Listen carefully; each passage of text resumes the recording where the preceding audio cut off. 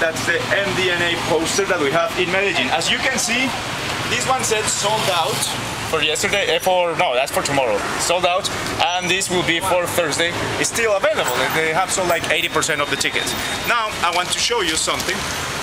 No, it's not this, it's this. It says Medellin vibrates with Madonna. Alright? So the commerce and the fans are ready for the concerts. I also want to show you, in this very same paper, you just have to look any random paper in Medellin and there will be plenty of Madonna news. I'm choosing Así es el concierto. They describe how the Madonna concert is, alright? And also this article, Madonna fans, they start to hit up the engines.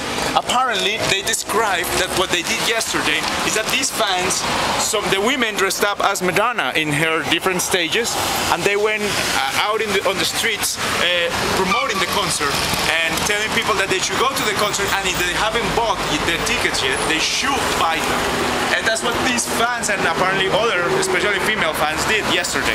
A lot of people went throughout the city promoting the Madonna concert, and that's what they're saying. They're also mentioning a lot about Monty Pittman, because today is Tuesday, and Monty Pittman is gonna give 2 concerts, one for free with a choir, and another one is gonna be tonight at the Hard Rock Cafe at 8 p.m.